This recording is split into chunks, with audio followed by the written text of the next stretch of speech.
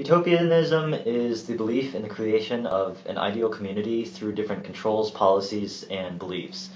In general, utopian beliefs were prompted by the desire for change in society, not because any particular aspect of society was too bad, but because people who started utopian communities believed they could create the ideal society by reforming education, communal labor, slavery, and other aspects of society.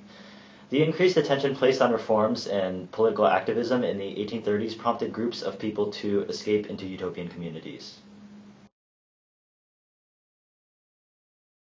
I'm so happy! Everything's perfect! It's a utopia!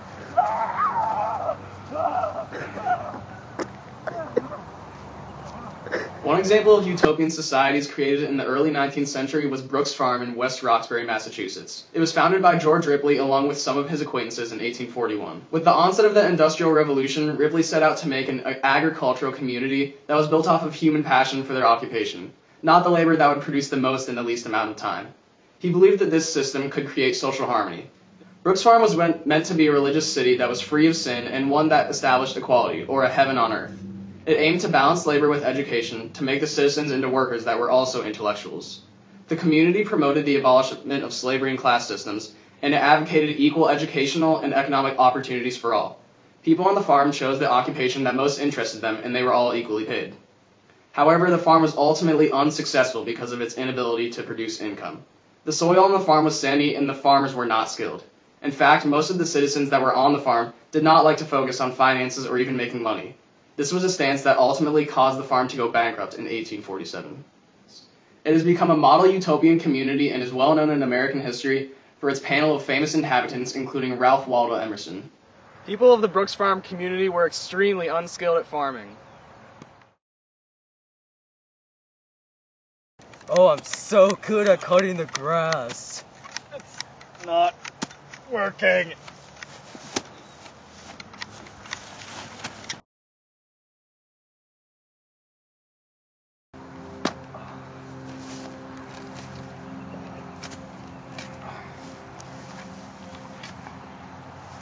Grow, Mr. Apple.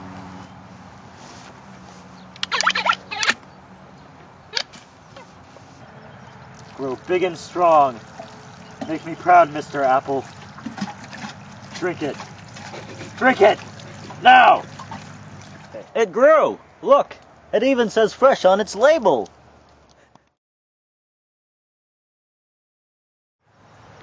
Ever since I was a young boy, I wanted to be a farmer.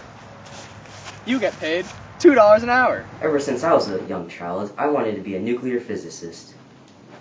You get paid $2 an hour, just like that poor, uneducated farmer over there.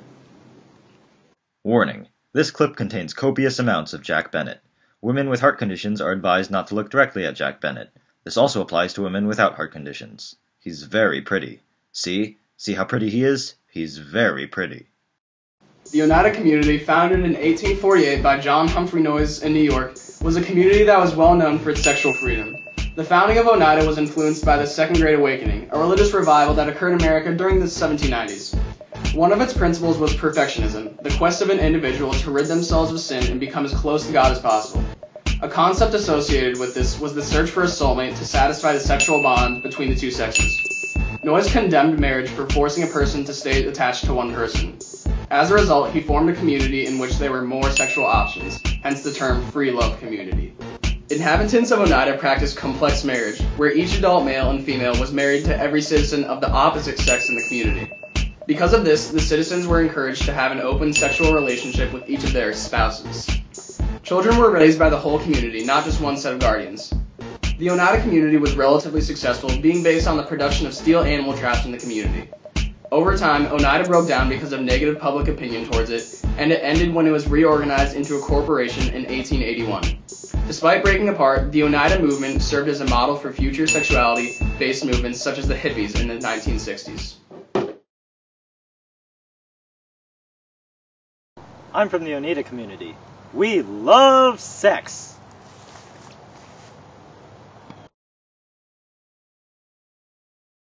We are Fruit Ninja. We think sex bad. Do not do sex! Everybody is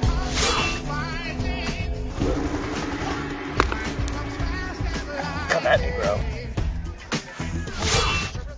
Remember, kids, don't do sex. In 1825, Robert Owen began the New Harmony community in Indiana. Owen was inspired by the original Shakers that had left Manchester for the United States a little after 1804. In studying the Shakers' success, Owen became convinced that a communal utopia was actually possible. Owen became convinced that the United States provided the perfect setting for his utopian experiments, so he came to the United States in November of 1824 to institute his ideas of a utopian society. New Harmony brought equality for all its people, male or female. This manifestation of equality promoted the responsibility of each citizen to contribute to the labor force.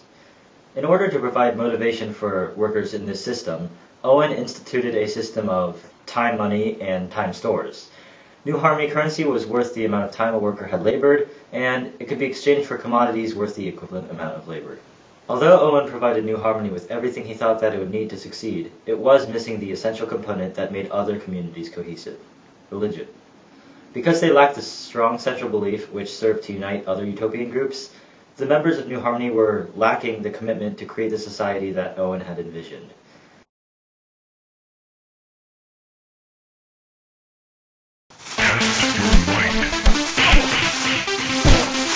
I don't need these.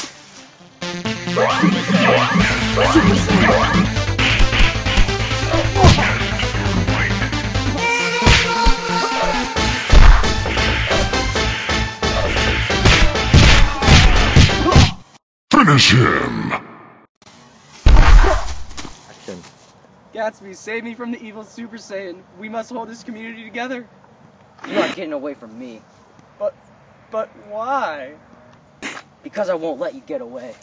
But why? Because disunity is tearing this community apart. But why?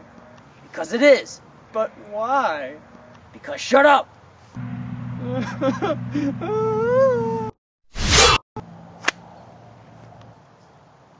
I'm dead. Well, you see, the Shakers were a small but prominent community founded in England in the early 1770s by Anne Lee, who, after several unsuccessful pregnancies, decided that sex was the root of all sin. Inhabitants of this group disapproved of inequality in society, believing that women should be equal to men in all circumstances. The group migrated to America in 1774 due to criticism in Europe. They settled in New York and lived communally and abstained from marriage and sexual relations.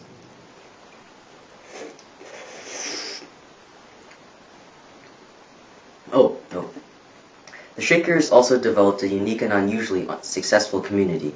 Shaker communities consist of extended families of men, women, and children who lived together in large houses that were divided into male and female living quarters. Men and women worked and ate separately, and all goods and chores were shared equally. Shaker villages became widely known for their industry and inventiveness, and simple, elegant furniture based on Shaker designs is still seen today.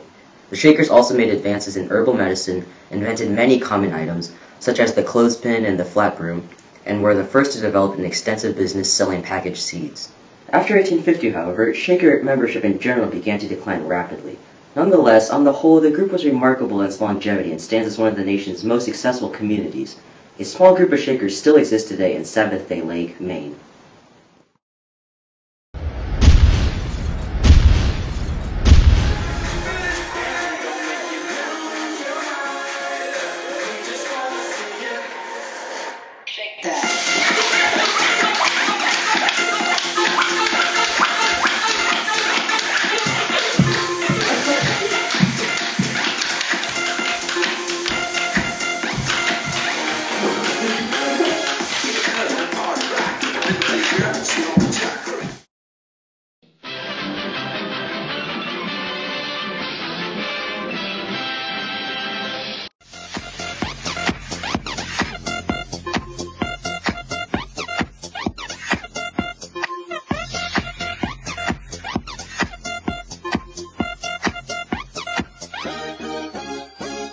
In the club, party rock. Looking for your girl, she on the jock. Now stop when we in the spot. Booty moving weight like she on the block. With a drink, I got to know. Top jeans tattoo, cause I'm rock.